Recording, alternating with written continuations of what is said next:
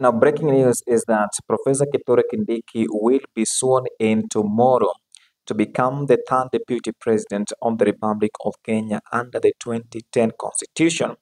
Remember, this comes days after Rigathi Gachagua was impeached by Senate and after a series of legal battles in a court of law. Finally, the High Court, led by Judge Eric Ogola, and lifted the conservatory orders barring Professor Kithure Kindiki's swearing in, and then tomorrow at 10 a.m. in the morning, Professor Kithure Kindiki will be sworn in as the third deputy president of the Republic of Kenya under the 2010 Constitution.